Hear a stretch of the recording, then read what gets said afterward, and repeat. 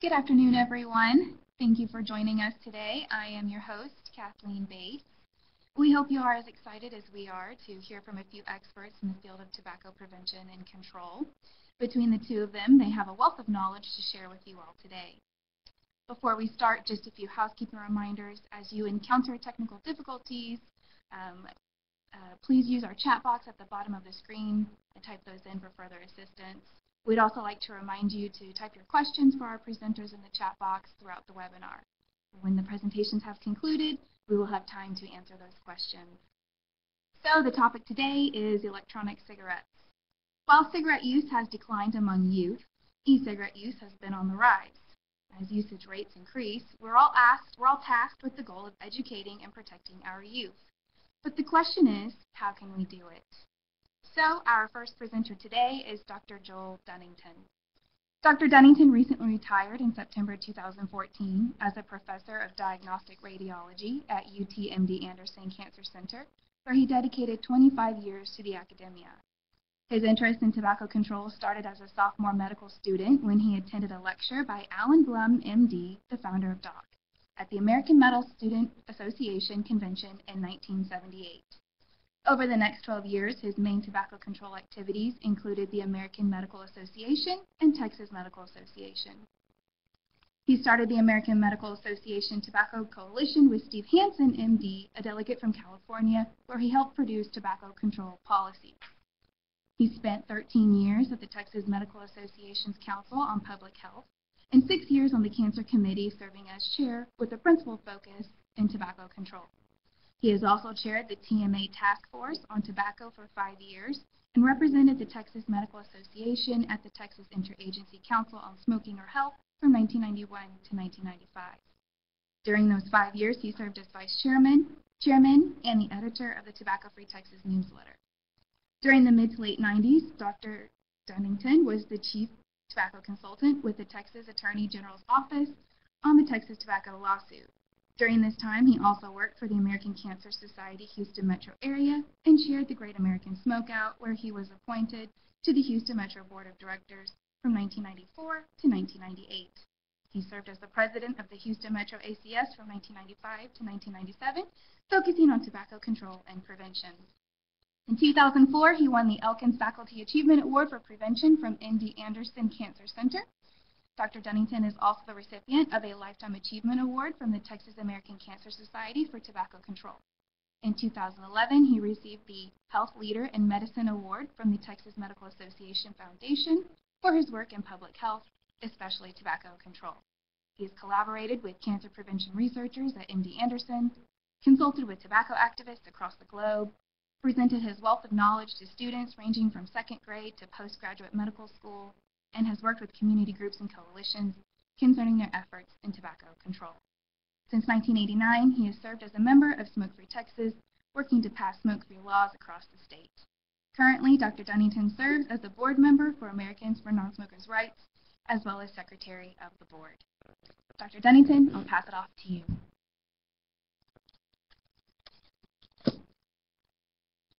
Thank you.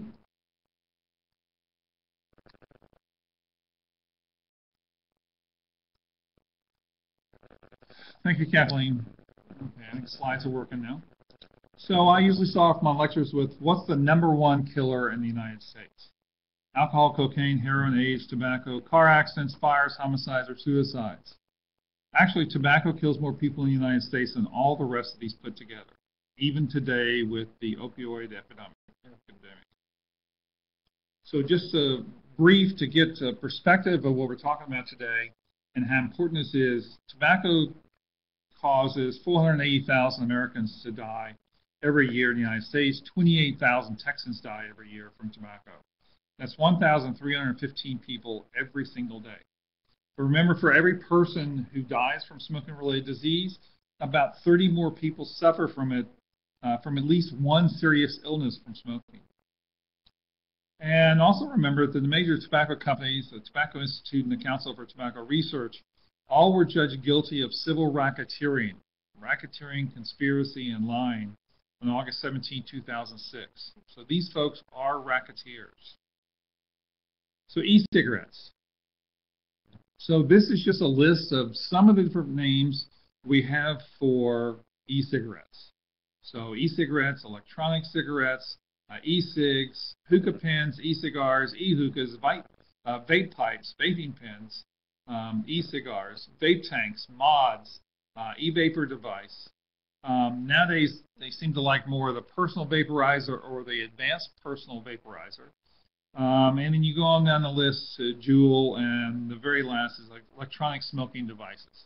So I think a lot of times they keep changing the name just so those of us in academia who don't use these look out of date. In 1965 was the first U.S. patent for e-cigs by Herbert Gilbert, but it apparently didn't go anywhere, and so nothing ever really happened with this patent. And then in the early 2000s, there was a pharmacist in China, Hon Lee, who invented the current version of e-cigarettes. He set up a company, and then it was bought by others and spun off, and e-cigarettes were introduced in the United States somewhere around 2006, 2007. So the components of e-cigarettes. So the components of e-cigarettes, there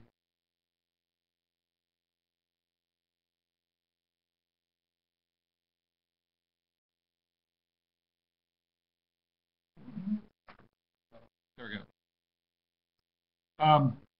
I was trying to get the little marker here for you. So various ones look different, but basically you have a mouthpiece, you have the heating coil in here. This is the heating coil. You have the clear tank where you put your e-cigarette juice in, and then the other second portion of the second main portion of the e-cigarette is the battery. And some of these are individual batteries, and some are recyclable, rechargeable batteries. And then some have a puff power button, and some have a circuit board with an electronic device that tells when you're inhaling on the cigarette. There are a number of different e-cigarette products. Actually, there's a plethora of these, from e-pipes and e-cigars to the larger tank devices or the mods or the advanced personal vaporizers. Come in many different styles and shapes. The medium-sized tank devices. Those two groups produce the most heat and give you the highest nicotine levels. Then there's rechargeable e-cigarettes, and then there's disposable e-cigarettes. The one on the right is the newest of this group, and it's called a Juul. And this is one that's gaining favorability with the kids, especially. It's easy to hide, and we'll talk about this a little bit more later in the talk. And then there's the fluids. There's at least 8,000 different types of flavors of the fluids, all types of flavors. Here's an example of bubblegum, chocolate, cotton candy, grape, and gummy bear. Many of these do not have childproof caps, so if the little children around the house get a hold of these, they're very toxic, and it's something to have to worry about. Refilling devices. This is how you take the e-liquid and fill the reservoirs on all these. Probably ought to be wearing gloves when you do this. If you spill it on your hands, the nicotine is toxic enough to cause problems.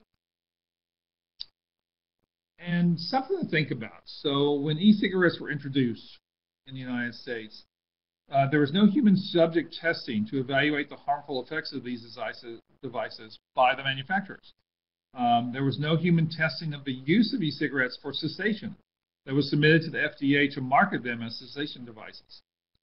There's been totally unregulated human subject testing of e-cigarette marketing and flavors by the manufacturers. So although they didn't bother testing beforehand to show they were safe, they didn't mind actually testing on humans to market them. And the ingredients to an e-cigarette. So the main is propylene glycol and or glycerin. The flavors are dissolved, and the nicotine is dissolved in the propylene glycol. The glycerol, apparently, the higher content of glycerol makes the vaping fog clouds bigger and bigger. Plus or minus nicotine, so most have nicotine in them. Nicotine is extremely addicting and used to be an insecticide.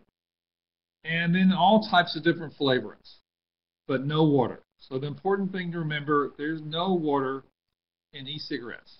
The only water that comes out is what was in your lungs to start with. And this is scary to me. You can buy a half gallon of pure nicotine online nowadays. This is enough to kill approximately 19,000 people. So nicotine is an extremely toxic chemical. Now, finding vapors who use non-nicotine e-liquids is kind of like finding unicorns. There just really aren't too many of them around. So FEMA, this is the Flavor and Extract Manufacturers Association. They have come out talking about the flavors that e-cigarette folks use in e-cigarettes. So there's no apparent direct regulatory authority in the United States to use flavors in e-cigarettes. In this context, it is important to note that the generally recognized as safe, that's called GRAS, the acronym GRAS, provision in the FDA and the Cosmetic Act applies only to food, not to inhalation. So e-cigarette and flavor manufacturers and marketers should not represent or suggest that the flavor ingredients used in e-cigarettes are safe because they have FEMA GRAS status for use in food, because such statements are false and misleading. And e-cigarette manufacturers and marketers should take appropriate action to assure the safety of flavor ingredients used in e-cigarettes. FEMA GRAS status for the use of flavor ingredients in food does not mean that FEMA GRAS flavor ingredients are safe to use in e-cigarettes when inhaled. So, heat-induced e-cigarette toxic chemical aerosols. The higher the e-cigarette voltage, the more toxic the chemicals are that are produced in the aerosol. Bigger coils and bigger batteries equals more nicotine and toxins. The mods, the advanced personal vaporizers, can be modified to produce very high temperatures and much more toxic chemical byproducts. So what's in an e-cigarette aerosol? So you have nicotine, you have volatile organic compounds, you have ultrafine particles. Now, the particles that come out in e-cigarette liquids, aerosols, are actually smaller than what comes out in the cigarette smoke. Flavorings such as diacetyl, which is known to cause pulmonary fibrosis in people. Heavy metals such as nickel, tin, and lead are not good to be inhaling. And cancer-causing chemicals. There have been a number of these identified. So just some of the toxins that have been identified in e-cigarette aerosols. They've been shown to cause DNA damage in animal models. They emit heavy metals. They emit ultrafine P2.5 particles, and actually smaller particles than or in cigarettes, and they have been shown to damage the heart and the heart vessels. They produce carcinogens like formaldehyde and acrolein. They cause asthma and exacerbate asthma, and a number of others. So the industry says propylene glycol is an asthma inhaler, so they're safe. Propylene glycol is not in any asthma inhaler at this time. Nobody has ever performed scientific studies to evaluate long-term inhalation exposures of the human lung to propylene glycol, glycerin, or flavorants. So the industry says nicotine is as safe as caffeine, according to vapor enthusiasts. The evidence is sufficient to infer that at high enough doses, nicotine has acute toxicity. The evidence is sufficient to infer that nicotine activates multiple biological pathways through which smoking increases the risk of disease. And the evidence is sufficient to infer that nicotine exposure during fetal development, as a critical window for brain development, has lasting adverse consequences for the brain development. And the evidence is sufficient to infer that nicotine adversely affects maternal and fetal health during pregnancy, contributing to multiple adverse outcomes such as preterm delivery and stillbirth. The evidence is suggestive that nicotine exposure during adolescence is a critical window for brain development and have lasting adverse consequences for brain development. Now, this is some of the reasons for vaping. This is from 2017, from information from 2012 and 2015. And we can see that the cost is a very small factor. Flavor choices maybe 15%. Safe to use is 8% or so. Can vape indoors? It used to be higher, it's gone down. Favorable odor has gone up a little bit. Quitting combustibles has gone down. It used to be higher, up around 40%. And then the last one is social image. That has picked up in the last 3 years. So it's more important that your image is good while you're smoking an e-cigarette. An estimated percentage of high school students who currently use any tobacco products. And you can see over here, total of all tobacco products is up around, used to be, last year was 25%. It has now dropped to 20. Any combustibles is now down to less than 15. And e-cigarettes, which were climbing, finally took a drop this last year.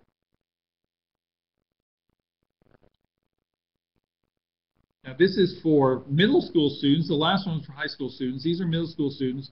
You're still up there about 7% or so for any tobacco product. And e-cigarettes, again, were climbing in the middle school kids, but they have dropped off a little bit this last year. Hopefully, we'll continue that drop.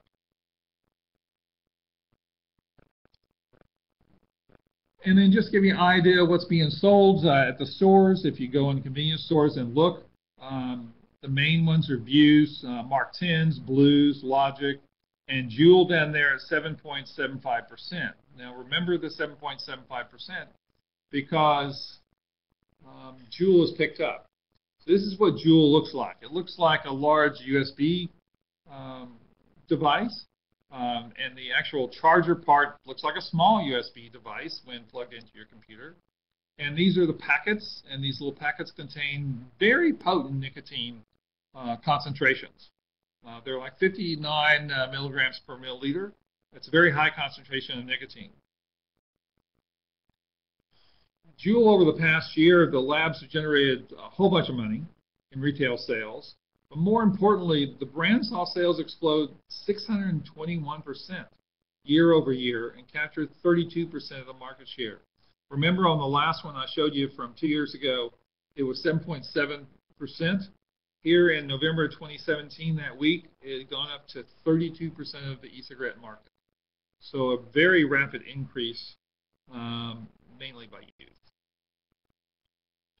The multinational tobacco corporations all own or started e-cigarette units within their companies. And so all of them are now in the e-cigarette advertising war. E-cigarette marketing's all over the media and the internet. So the question is, will it save us from a tobacco smoking epidemic or add to it and make a bunch of folks rich at the public's kids' expense?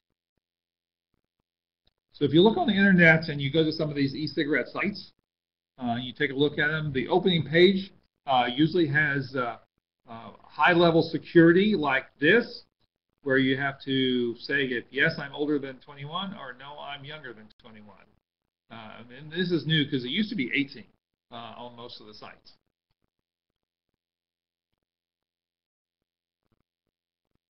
How do they advertise? This is one of the ways they advertise, but not only cigarettes, but e-cigarettes. We first saw e-cigarettes in 2010 with Johnny Depp in a movie, The Tourist.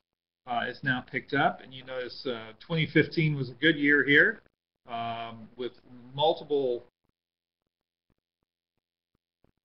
movies in 2015 having e-cigarettes.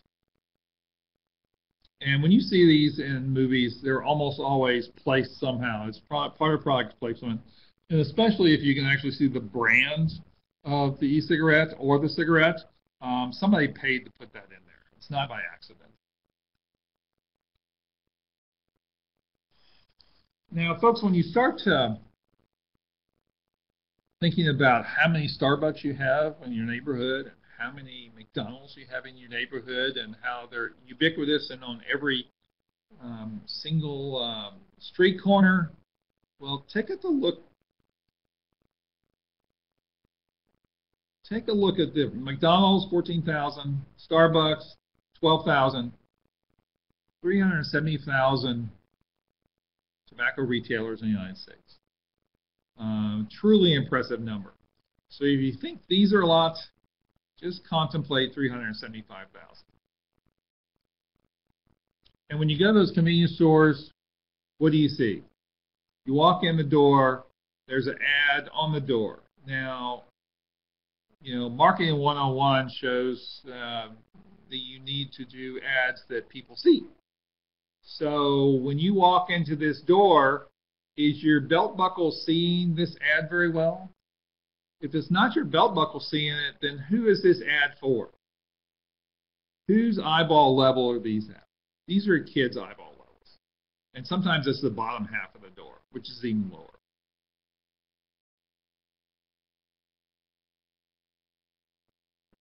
And then once you get inside the store, what do you see? You see the tobacco power wall back here, okay, which definitely impresses kids. But look up front. So you got the candy and the gum here.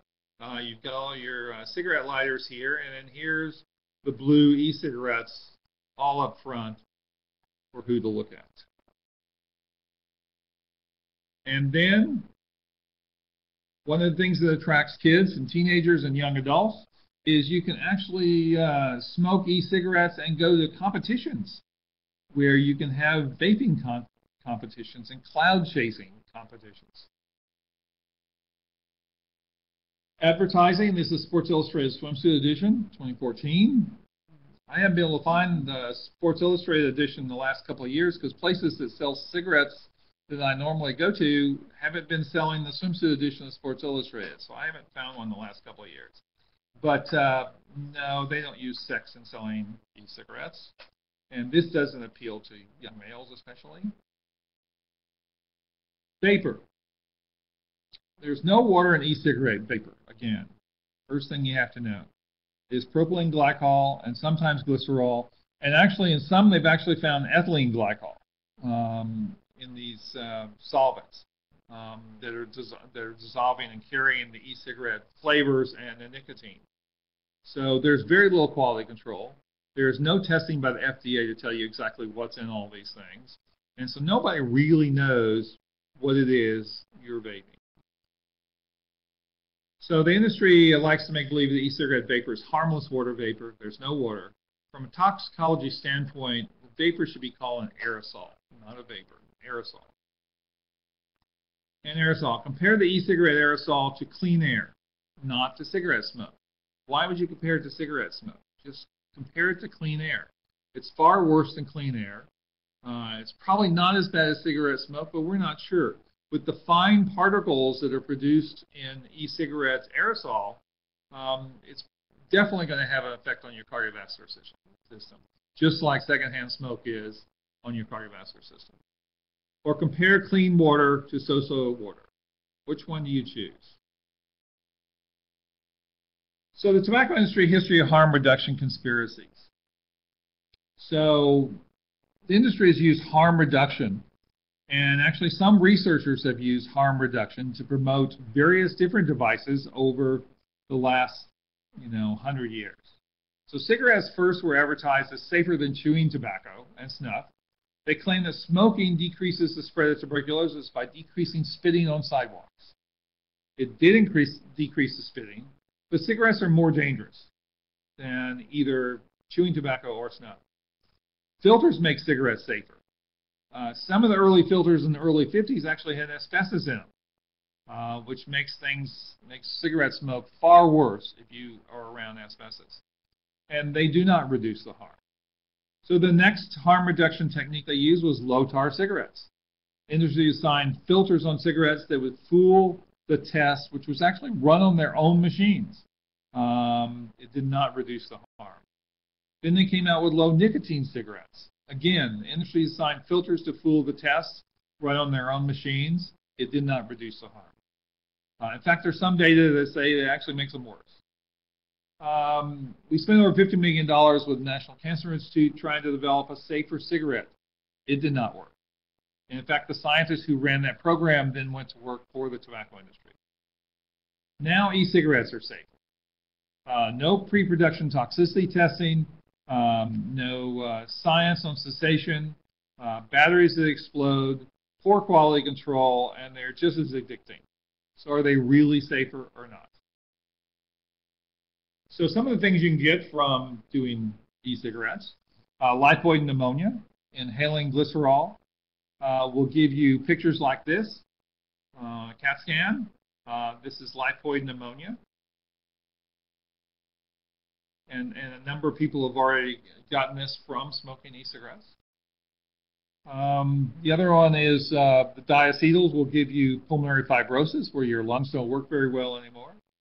And as of 2 years ago, there were 134 reported instances of cigarettes exploding or causing fires reported to the FDA. Since the number of e-cigarette users has gone up, there's probably more today. This is a guy whose e-cigarette blew up in his mouth.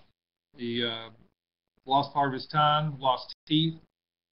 This guy had it in his pants pocket when it went off. He's had skin grafts for third-degree burns. And there are many more. Go to the YouTube, go watch e-cigarette explosions and type that in and watch some of the videos. Very impressive. So the FDA. First, e-cigarettes can be a gateway to real cigarettes, smoking among non-smokers and young people. Second, there's no clear conclusive evidence that e-cigarette products are less harmful. Third, e-cigarettes may contain ingredients that are known to be toxic to humans. And furthermore, some e-cigarette products have been found to have design flaws, quality deficiencies, and inadequate labeling. So the labels on the outside of those bottles don't always jive with what's inside the bottles. So e-cigarette marketing. So how do they market? Why quit? Switch to blue. YouTube and internet. For those of y'all who are learning about this for school kids or other folks, go spend some time on YouTube and the internet looking up some of these things for yourself. There's some amazing videos out there showing you how to start if you don't know how to do it, how to change and modify your e-cigarettes to make them, quote, better, unquote. So just because you saw someone do it on YouTube or the internet does not make it safe, smart, or wise. Remember that many of those people telling you how great e-cigarettes are make money from these ads and from those products. They have a big conflict of interest. This is IQOS. This is a new product around the world. There's a couple of different brands of this. This is a heat not burn product. Here in the center, you have a tobacco stick. You stick into this heater device, essentially. And what it does, it heats up the cigarette stick to 350 degrees centigrade. A normal cigarette burns about 600 degrees centigrade. It does cause pyrolysis, but produces less combustion products than a regular cigarette. There are still harmful toxins produced along with small particles. There's been little independent research on these products. Please realize that with cigarettes, the more toxic pyrolysis products are actually produced at lower temperatures than at the high temperatures when you inhale.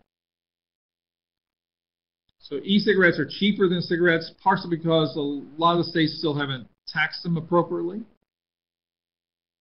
And e-cigarettes versus cigarettes, yes, cigarettes are worse, but e-cigarettes are not harmless.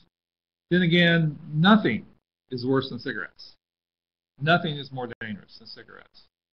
So you're kind of faced with, I've put these three scenarios. So e-cig choice number one. E-cigarettes are the best thing since sliced bread. Only adults will pay attention to all of the ads. All the smokers will throw away their cigarettes and start vaping. They will gradually reduce their dose of nicotine and become nicotine-free. All of the e-cigarette and cigarette companies will then go out of business. So choice two.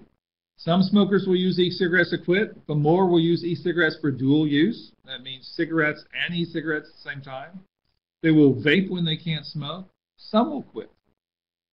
And then there's choice number three. The major tobacco companies will own e-cigarette companies. There will be another 460 or more smaller e-cigarette companies. They will employ all of their advertising prowess to battle for market share. As we have seen with tobacco, to increase market share, they will need to recruit new vapors. That is children. Many smokers will be dual users. Some will actually quit smoking. So this is what the e-cigarette industry thinks of you. This is an actual ad for blue cigarettes. So tobacco industry business ethics. There is no evidence of any sort whatsoever over the last 65-year history of the tobacco industry actually having a shred of business ethics, with the exception of how to make the most money and to continue doing it. That is why they were called and named racketeers. That's why they are racketeers. The e-cigarette industry is part of the tobacco industry. Even though they like to separate themselves away from the big guys, they are part of the tobacco industry and part of the nicotine industry. So from my friend Stan Glantz, e-cigarette health benefits are the triumph of wishful thinking over data. And then I have a couple of references pages for you guys to go look at. And thank you. That's it.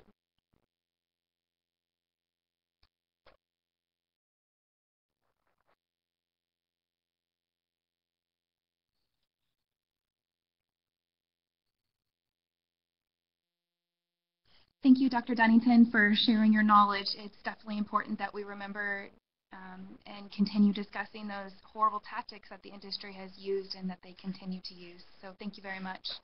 Our next presenter is Marcela Bianco. She is the program manager for the Catch My Breath program and is responsible for the management and dissemination of the program in states across the nation. Marcela has over 12 years of experience working in the tobacco prevention and control. Her career in tobacco prevention began in 2005 when she worked for Floridians for youth tobacco education as the South Florida field director. Marcela oversaw 13 South Florida counties to ensure requirements were met to pass the Floridians for Youth Tobacco Education Amendment 4 and restore funding for youth tobacco prevention, including the Students Working Against Tobacco, commonly known as SWAT. SWAT is a movement mobilizing youth to stand up and fight against the tobacco industry. Amendment 4 passed in the 2006 election by almost 70% majority vote and changed Florida's constitution. Marcela then worked for the Florida Department of Health in St. Lucie County as the Tobacco Prevention Program Manager, mobilizing the community for change in tobacco policy. In 2015, Marcela and her family relocated to Nashville, Tennessee for an opportunity to work at the Tennessee Department of Health as the Tobacco Prevention Program Director for the state. Through her local and state work experience, Marcela has built relationships with local, state, and national partners to change policy and social norms around tobacco. Marcela resides in Mount Juliet, Tennessee, where she enjoys living a healthy, active lifestyle with her family. And we're also thrilled to announce a partnership between CVS Health and Catch My Breath program to bring the Catch My Breath curriculum to all Say What groups across the state. By doing so, Say What members will be armed with the knowledge necessary to make healthy decisions about living tobacco-free through their Catch My Breath curriculum. Marcela, I'll pass it off to you. Thanks, Kathleen. I appreciate it. Good afternoon, everyone, and thank you for attending the webinar this afternoon with us. I'm excited here today to talk about our youth e-cigarette prevention program, Catch My Breath, and thank you for the great introduction of my long history of tobacco prevention and control, especially on the local and state level. I'm going to move my slide.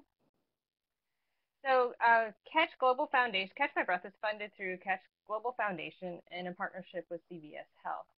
Catch Global Foundation was funded back in early 80s, and they were primarily for physical activity and nutrition programs for schools to implement across the nation. In 2016, we had Dr. Stephen Keltler, who's the UT professor and developer of our curriculum, along with his team at UT, University of Texas, which I must clarify. So at the University of Texas, which many of you may have known him. And he was also one of the senior health editors on the Surgeon General's report on e-cigarettes. So why was this developed and why did they go into tobacco prevention when they did physical activity nutrition programs? It was created in response specifically to that 900% increase from 2011 to 2015 with youth using e-cigarettes. Currently, our program reach is in over 30 states, reaching over 200 middle and high schools and over 50,000 youth. We are fortunate enough to be in partnership with CVS Health. Back in September, a grant was written and we were awarded the grant. We're excited to be part of Be the First initiative. In 2014, CVS Health took tobacco products out of their stores. With that commitment, they dedicated $50 million for 5 years towards youth tobacco prevention. We're excited to be part of the Be the First team. There's many different organizations that they have funded with their initiative. Campaign for Tobacco-Free Kids, the Truth Initiative, Stanford University has a whole tobacco prevention toolkit available online. And then also Yale has a video game that will be released later this month, free for all of you to use, for kids to use, all in regards to tobacco prevention and how to resist peer pressure. Right now, our goal is to reach over 200,000 kids annually by 2020. With being funded from CVS Health, we are offering our Catch My Breath program free to schools across the nation through 2020. When I first started back in October of last year with the Catch My Breath program, we had 14 priority states. Texas has always been a priority state. Since my relationship here in Tennessee, working on the statewide initiative in tobacco prevention and control, we added Tennessee as the 15th priority state. Since then, we have added 5 more states. We've added a part-time staff person to implement the Catch My Breath program, spread the word about Catch My Breath in some other states. So we've added a part-time staff person. Currently, right now, it's me, our part-time staff, and we just hired a full-time administrative assistant to work on the back end. So I'm going to go through the next few slides rather quickly because a lot of the information was already shared. But we're winning the battle, as we know, on historic youth tobacco smoking rates in regards to traditional cigarettes. But there has been an increase in popularity with e-cigarettes amongst youth. But we have seen a short decline. And that was, this one was in 2016, which was a pretty drastic decline. We're not quite sure of the exact reasoning behind this decline. But as stated earlier, there is still another slow decline in e-cigarette use amongst youth. But don't let that fool you, because this is a huge concern. I was working up in Rhode Island, where they have one of the lowest tobacco rates. At one point, it was down to just merely under 3%. Now it's currently over 4%. But because of the e-cigarette use amongst youth in Rhode Island, at 19%, their tobacco rates have gone over 25%.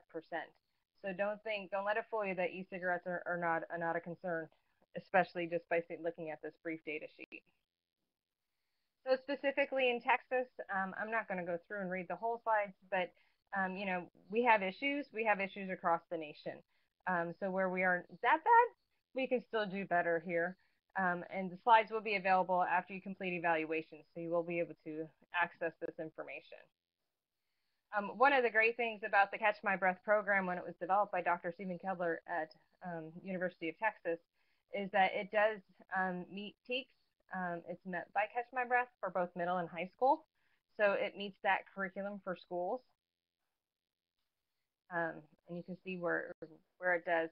Also, the exciting part of it is that it meets the national health standards. So the Common Core standards and the National Health Academic Standards. So that's something that's great, especially when you're working in schools and you're talking to teachers that, you know, some teachers, they have so many things on their plate. They say, it's a great program, but I don't know where I'm going to find the time to implement it. It meets one of their core standards, so it meets the requirements of what they have to do. Also in Texas, there is the e-cigarette legislative update regards to the recommendation that law passed, Senate Bill 489, to have the SHAC, the School Health Advisory Councils, review and make recommendations on curriculum to prevent the use of e-cigarettes. Dallas ISD has approved this SHAC through the entire Dallas ISD to implement the Catch My Breath program. It's not only in Dallas, it's in multiple different areas throughout Texas right now, because where Catch My Breath was developed and created and the outreach that we had in Texas, our main office is in Austin, Texas. That's where we have the biggest outreach is in Texas with the Catch My Breath program. So normally I am out there presenting face-to-face at some conferences. A lot of them are physical activity and physical education and nutrition classes, health education. So a lot of times I'm presenting with a Zumba class going on with me next door.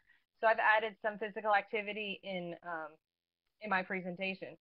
So whether you're in a group setting right now or if you're at your desk and you've been sitting for a while, probably for at least a half hour, probably almost 45 minutes, and it's a good time to do that stretch break. So we offer a pop quiz, and I know this is via webinar, so I won't be hearing responses, but this is based off of the pre and post that we did in our 2016 pilot program to over 2,000 students in 5 different states. So if you think the answer is true, you can stand up and stretch at your desk and do 5 jumping jacks. If you think it's false, you can do 5 squats. So e-cigarette vapor contains mostly water. True or false? If you were a part of the beginning of this presentation, you will know that it is false. It does not contain water. So youth, in the pre-survey, almost 34% of our youth in our pilot program thought that was true, that it's just water. After, it went down to 20%. Nicotine is addictive and harmful to the body. We've done a really good job educating our youth about this. Even my 8-year-old knows that it's harmful. So before it was 7%, and after it went down to just under 4%. So there's still a few out there that think that nicotine's not addictive, but we've done a really good job educating between our health educators, community partners, community-wide partners, and our Department of Health staff and parents, educating our youth that nicotine is addictive and harmful to the body. So most e-cigarettes contain nicotine. We've already mentioned this as well earlier, and that is true. Most e-cigarettes do contain nicotine. Before, that was 18% of our youth thought that was false. And after going through our lesson, that dropped to 6%. They really understood that most e-cigarettes do contain nicotine, and it's not just flavored juice or water. And as we know, there is no water in e-cigarettes. Most sweet candy and fruit-flavored e-cigarettes contain nicotine. Well, yes, this is true. So just because it tastes good and it smells good doesn't mean it's good for you. So 31% thought this answer was false before they went through our program. After going through our program, that dropped down to 13%. Youth really understood that, yes, all flavors of tobacco contain nicotine. It is illegal for kids my age to use e-cigarettes. And this is why on some of the slides prior, listening to 21, the age of 21, this is true. Before that was 19, and after that was 14. So yes, and why the difference is it could be 18 or 21. Most states and municipalities, it is 18 for illegal use. You have to be 18 to be able to purchase a tobacco product, including e-cigarettes. But there are several municipalities and of states now that it is 21 is the legal age for youth to purchase tobacco products. We've already gone through this before. It's just a different picture. It's components of e-cigarettes. The main thing is that you have to have the heater. You have to have the heater and the battery so that it heats up that liquid, that e-juice that's in all of your e-cigarettes. One of the things that I like to point out, if you hear the kids using the term dripping, dripping is actually by kids are taking apart the e-cigarette, taking the e-juice liquid and dropping it right on the coil, that red portion, the coil of the e-cigarette, to get a bigger high off it. It gets a stronger heat because you're skipping the rest of the component and you're going straight to the heater. So if you hear kids or youth talking about dripping, that's what they're talking about. We've already been seeing some of the types of e-cigarettes. The ones on the top are throwaways, so you buy them once, use it till they're done, and then throw it out. And then the ones on the bottom are more of the tanks or the pods, the refillable ones. We've also mentioned Juul. This is the #1 youth e-cigarette that most kids are using. I propose that eventually we'll have to take a look at our data set, our questionnaires, like the YRBS, Youth Risk Behavior Survey, and some of the tobacco prevention surveys out there that kids take, because, as was noted earlier, kids, when they're using a Juul, they don't think they're vaping and they don't think they're doing e-cigarettes, they're juuling.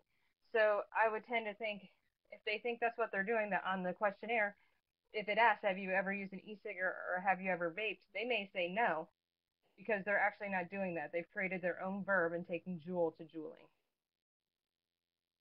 Here's the anatomy of a Juul. One of the biggest things to point out is that the dangerous effects of a Juul pod, the liquid, which you see is a very small amount of liquid, can contain nicotine as much as a full pack of cigarettes. Um, a lot of the e-juice only contains 2 to 3% nicotine, where Juul is very proud on their site to say that every Juul pod is created the same and it contains nicotine as much of a pack of cigarettes. And here's the anatomy of a Juul. Juuls have recently gone down in price too. A 4-pack of Juul pods is cheaper than a 4-pack of cigarettes.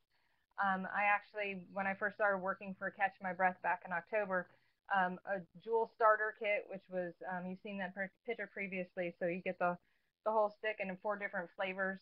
That ran you about $50, $60. I saw just 2 weeks ago at one of the local gas stations that a starter kit of Juul is down to $29.98. One other thing to note too with Juul is that the Juul company has stated that they're having a hard time keeping up with supply and demand for the product. We also mentioned that there's over 8,000 different flavors. Some flavors range from anything from pancake syrup to soda flavors. On one prevention video I saw from California, there was even unicorn puke, which to me that sounds disgusting, but they're not advertising that to me. And that is why also that the reports just came out earlier this year that the majority of youth, over 70% of the youth who use e-cigarettes, will turn to combustible tobacco products. I am sure as a youth gets older, if they're using an e-cigarette, they will choose not to be doing unicorn puke flavoring because that would not be cool to them any longer. Playing exactly, those of you who've been around in tobacco prevention and control long enough, their e-cigarette companies are copying Big Tobacco's playbook to the T. If you remember the Marlboro Man, all 3 of them, which all 3 of them died from tobacco use. Blue does the same. All e-cigarettes come the same. A lot of you probably remember You've Come a Long Way, Baby for Virginia Slims, using sexuality and glamorous women in advertisement, using celebrity spokespeople in advertising, and then also going to different music festivals and sports events. This has been, I'm sure some of you probably even worked on some different policy changes in your community. I worked on one myself when I was the program manager for the tobacco prevention program in St. Lucie County, Florida, where we had a sting. We did a rodeo. There was a rodeo at our local fairgrounds, and we had our youth go down to see if they could give free samples because Grizzly Smokeless Tobacco was there, handing out free samples of smokeless tobacco. I still have pictures to this day of our kids going down there getting their free samples of tobacco products with our sheriff officer standing right there. Yes, that's classic. So we worked with the Parks and Recs department as well as the Fair Association. They actually changed their vendor and changed their policy that they had to sign a contract. If they were going to be a vendor, they cannot hand out any free samples of tobacco products. I wonder now if that looks like it has e-cigarettes in it, because that was quite a few years ago. But that's the same thing that they're doing. Sporting events within the past 5 years, we took Marlboro out of regular cigarettes out of NASCAR. They also sponsor music events, whether it's music festivals, different music events. When I was again back in St. Lucie County, we had R.J. Reynolds was very active in promoting garage bands. They actually created CDs for these garage bands and would send it free to all of their customers to get the word out of their music. E-cigarettes are playing the same playbook. They're doing the same exact thing. This isn't quite the dramatic picture of an e-cigarette exploding, but this is a picture of an e-cigarette exploding. We know the health effects. We know what nicotine does. We know what nicotine does to the brain of our youth, the frontal cortex. And youth meaning 18-21, kids should not be using nicotine. We know the developing brain of a child goes up to the early and mid-20s. The unknown effects that were discussed earlier of all the other chemicals. We don't know the long-term effect of using these. Yes, the vegetable oil is okay to be eaten. Some of these other flavorings are okay to be eaten and digested through your system. They're not okay to be inhaled through your lungs. And the big thing that we already do see is the resocialization of tobacco use amongst our youth. One of the things that's really scary to me with e-cigarettes is that it's for anybody and anyone out there. Where traditional tobacco, combustible tobacco, would go usually towards low socioeconomic groups, E-cigarettes are your football players, your athletes. I'm seeing a lot of different, from working with some different schools, I see a lot of coaches complaining, like certain athletic leagues, they see a lot of e-cigarette use. So this is just an introduction. California has done a great job with a campaign to show parents the dangers in e-cigarettes. So this is just a short video. You can find all these online by going to YouTube, Real California Teens Talk About Vaping. There's an extra video that's on there. It's about 3 minutes long. If you have an opportunity, go out and check that. But now if we could just play this 30-second video. My name's Naomi, and I'm 14 years old. I was 13 the first time I vaped. Sometimes I do feel pressured into vaping. A lot of people post them on their Snapchat stories or on Instagram of them vaping. They tend to be more popular. People are just doing it to be cool. It might just be the fact that you're doing something you know you shouldn't be doing.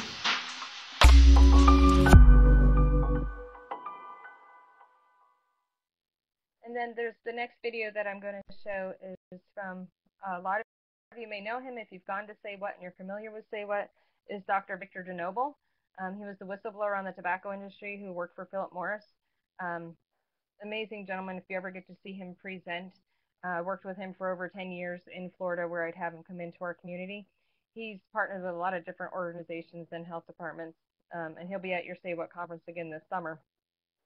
But he worked with the Arizona Department of Health, and they developed claymation videos.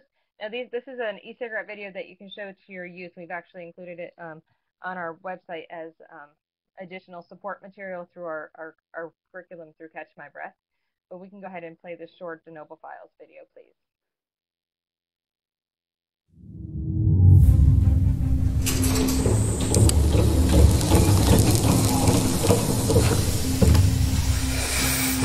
Are e-cigarettes less harmful?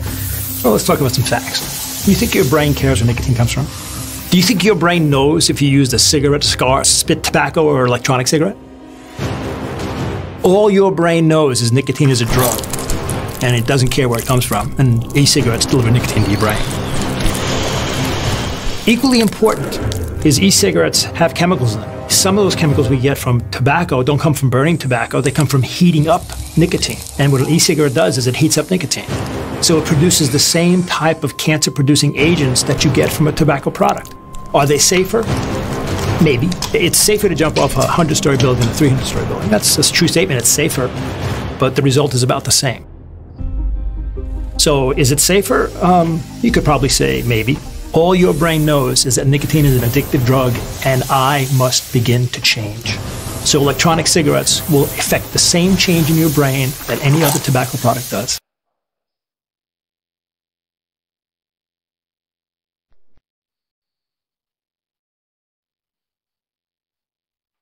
Thank you.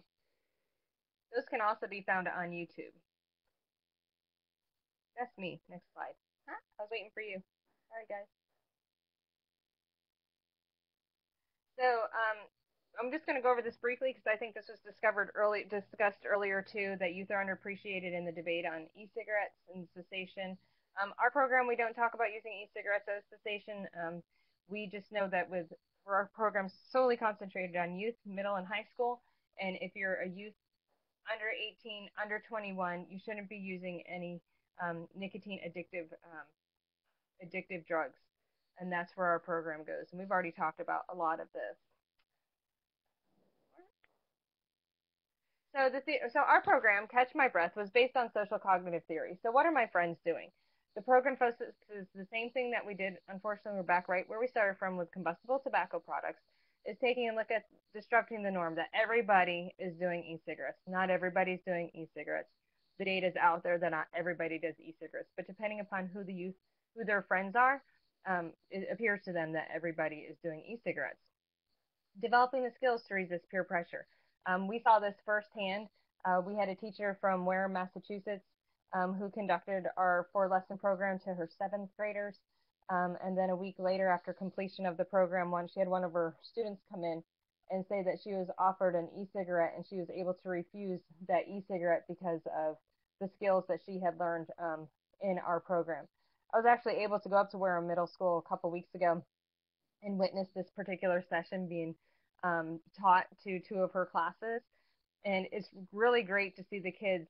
There's a peer-to-peer component, which I'll talk about just a little bit.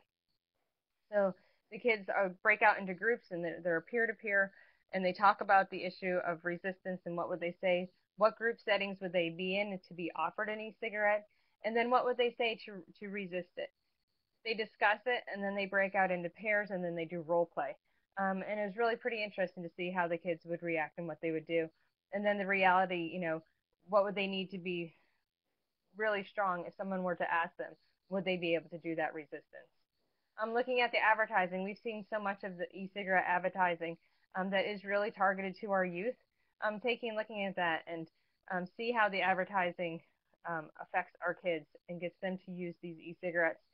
And one thing that I want to say with that too is that we really need to make aware for all schools and community-based organizations out there is that Juul is also playing another playbook that traditional tobacco did, which is coming out to schools offering some financial assistance and offering a program that talks about how Juul is not for kids to use.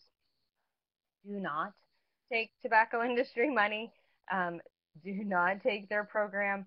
We have evidence from when they did it before, when Philip Morris had their program before, that they tried to get into our schools, and I witnessed this in St. Lucie County. That's why partnerships and relationships like yours, all that you have with your schools, is so important. That if a school ever asks, should we take this into our schools and to our kids, say no.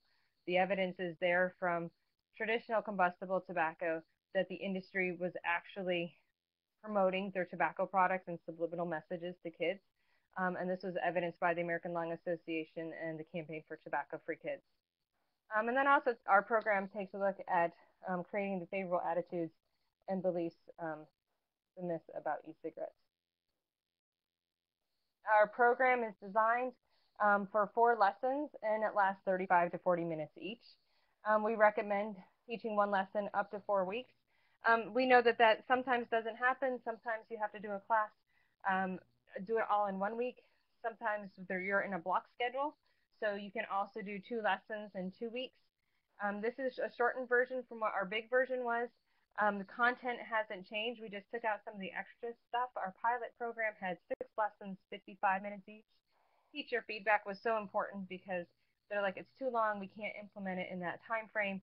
So that's when we took a look last summer at the main content of our program, made it into 4 lessons, 35 to 40 minutes each.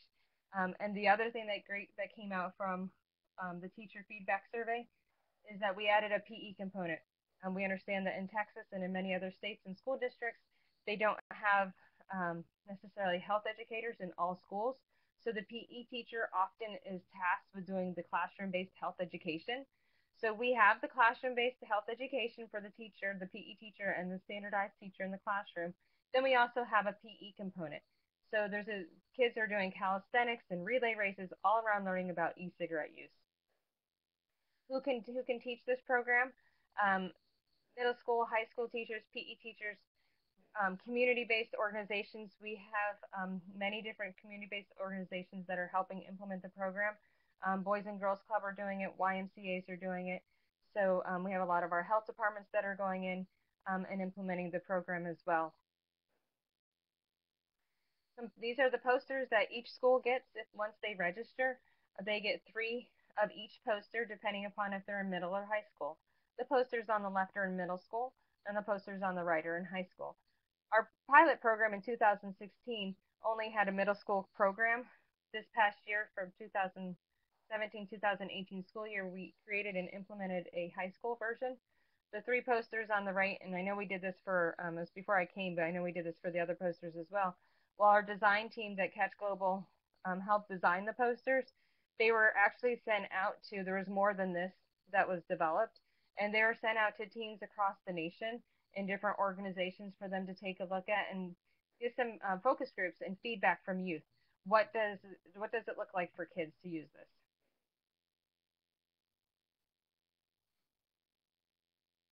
Where am I going? There we go. So here's the Catch My Breath. You can go ahead and play the video as I'm talking. That's fine. This is a sample of what the lesson looks like online. It's really simple to go through. It's just everything is simple right there for you online. Each lesson by grade level. We also have a teacher education resource. We have a parent resource, which is great for you. You can go to the next slide. The parent resource is excellent. They don't have to be a registered user. They can just go to the Catch My Breath website and see the parent resource tab and click onto that for the parent resources to learn more about e-cigarettes. Here's a sample view of the program, and that's basically what I was just talked about. The training for the program for a teacher to be able to use or someone to be able to implement the Catch My Breath program is an online video for 55 minutes.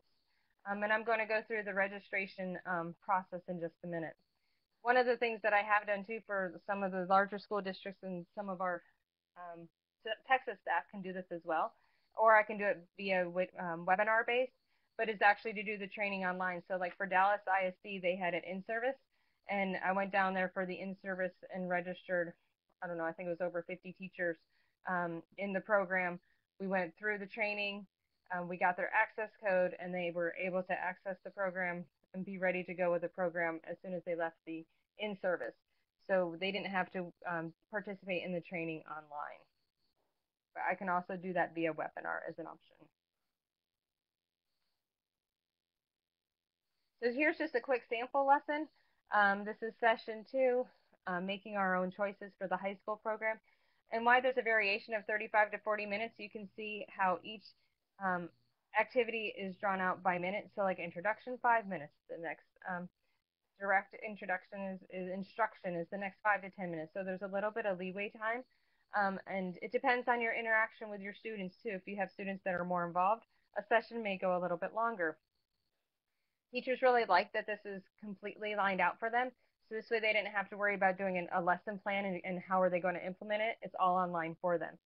Anything that you see in green is something that you can click on, and it's either a PowerPoint or a spreadsheet or something for you to take a look at that you can use for your classroom.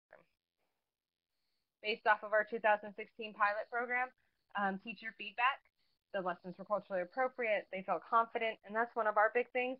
We know that teachers are tasked to do so much, and they don't have necessarily have the time to take and learn all about the true facts, especially with how the e-cigarette industry is ever changing. So they like that they were able to, their ability to be able to teach the program. And they like the students like the lessons, especially the peer-to-peer component. And this is some of the student feedback. When I was up in Rhode Island, I was able to go to a different school, and they stressed some of the kids. I was able to talk to some of the kids, and what they found that they liked the most was the peer-to-peer component, because it was a safe setting for them to talk about the emerging issue of e-cigarettes. It's not something that they normally do, but they felt that it was really comfortable for them to do it within this safe setting of our program. So the biggest thing for, how can we make Catch My Breath work? Awareness, recruiting, training. So like I said, I'm available to do webinar trainings. We have staff in Texas, or we could come down and do a training to a school district. And then one of the things that I also am, as I stated earlier, that I take pride in is that I see every registration that comes through. Although registration doesn't have my email address, it comes right to me. We're a small team, so right now it's my intern and my full-time administrative assistant that are processing all of the applications, and we're answering all the questions. We do have a 24 to 48-hour turnaround time for anything feedback, so we take pride in that technical assistance that we can provide to each teacher or each community-based organization that's implementing the program. So how do you start? You go on to the sketchmybreath.org/enroll. It's really simple and easy to do. There's a short form. You fill out the teacher's name and their information. If there's a catch champion, fill out that information as well as the principal's name. And then just some information about the school. If it's middle or high school, how many students, when do they plan on teaching it. The when is important because we do a lot of touch points with our teachers. When you start the program, 2 weeks beforehand, we will send out the posters. This way they're not sitting in the office. We have schools signing up now for August. We don't send out the posters now. We'll send them out 2 weeks before the scheduled start date. We do a touch point. We do offer pre and post surveys. It's not mandatory, but you can do a pre and post survey. We do that 2 weeks before scheduling to start. And then we do a touch point halfway through the program, sending you the post survey. And then after the classes should be done, we send you the teacher feedback survey. And basically that's it. So what happens is you submit the form, we see it. Within 24 to 48 hours, we send out a welcome email to all 3 participants if they're all filled out, the teacher, the catch champion, and the principal. We like to get welcoming them to the program. We like to get a sent from the teacher stating that, this is great, this is good, thank you, we're looking forward to the program. Why we like to have teacher assent is because of posters are being put up in the schools, and then also it is a prevention program on a substance abuse, there's something illegal to students. So we do like to hear back from the principal. As soon as we hear back from the principal, within 24 to 48 hours, the teacher will have the access code and they have full access to the program. Our program is completely online. So once you have your access code, you do not have to wait for anything to come in the mail besides the posters. Your program is completely online. One of the great things about that too is that we can make updates as needed. So for instance, when Juul became the #1 selling e-cigarette amongst youth in January, by the end of February, we had that added to our program.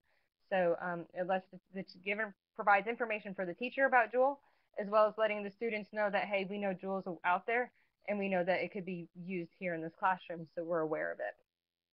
You don't have a 3-ring binder sitting on your desk or sitting in your closet and then having to get updated information sent via mail. Everything is directly online. And just a little comic. Yeah, sure, they're not as dangerous as tobacco. Well, I'm not quite sure. I don't think they are. And this is our catch team. This email also goes straight to me, catchmybreath@catch.org. That goes to a few of us at the Catch Global Foundation. My personal email is Marcella, which is real simple, MARCELLA @catch.org. That's it. Thank you so much. And if you have any questions, you can type them in. I look forward to working with all of you there in Texas and seeing you at the Say What conference this summer.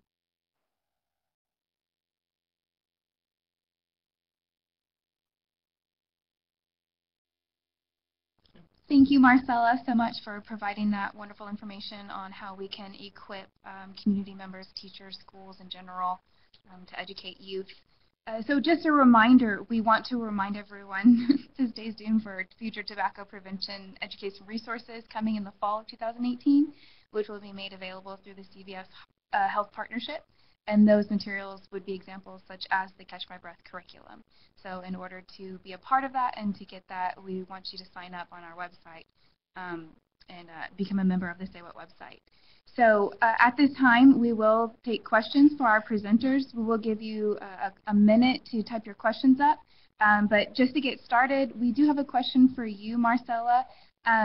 When you had talked about community groups are also able to use the curriculum and receive the training, but how exactly can they sign up for that? You had mentioned you'd need to know the school name, the principal name, some different things like that that wouldn't apply to a community group that's not implemented in a school setting. So if you could just answer that, we would appreciate it. Sure. Yeah, we have several organizations that are doing that. We have some Department of Health that are doing that in Texas where they work in multiple different schools. So what we do is we ask that you register as an organization, and then we ask that you still register each school as you're getting ready to go in. We are grant funded, so those of you who know about being grant funded, we do have numbers that we have to capture. So if you could register each school, listing yourself as the Catch Champion, I will note of that. And then, we still send a welcome email to the principal and to the teacher, but we do not, you will not need another access code. Want to make sure we send the posters. That's the way the schools would get the posters as well. This way we can capture the numbers. We need to capture schools. We have a certain population reach that we have to do, how many schools and how many students that we have to reach through our grant from CVS Health.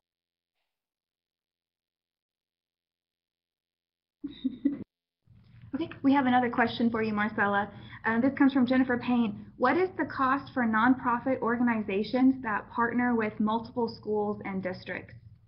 It is free. The cost is free. No charge.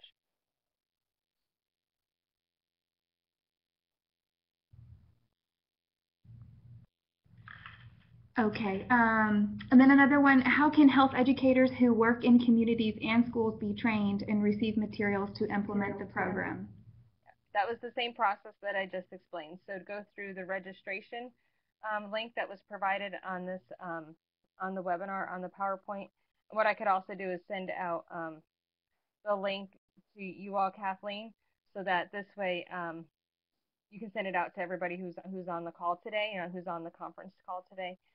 But it's the same exact thing. We ask that you register so that you have a code for your entity, your community-based, whether you're from a Department of Health or your entity that you're working with, and that's the training will be in there, as well as then after that we ask that you register each school, so that this way we know the numbers of how many schools and what's the reach, and the schools will get their posters that way. It depends on how big your organization is and how many people you're looking at. I could also host a webinar to provide that training and to be able to sign you all up.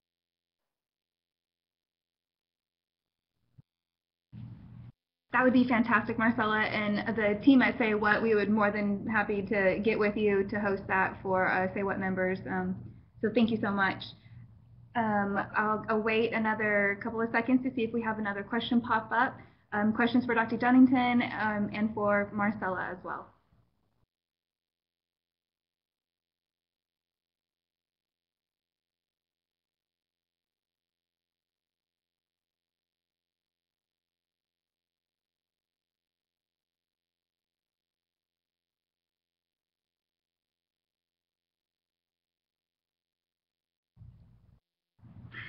Well, if there are any questions left unanswered, maybe you think of later on today or tomorrow, please reach out to us with the contact information we are about to show you, and then we can direct those questions to the appropriate presenter, or if it's a question for us, we can answer it. As a reminder, a recording of this webinar, it will be accessible through the Say What website on April 20th, but also you will receive a brief survey about today's webinar through the email address you provided during registration, and once you complete that survey, you will receive access to the slides presented today. And we thank you again for joining us this afternoon, and this concludes our webinar for today.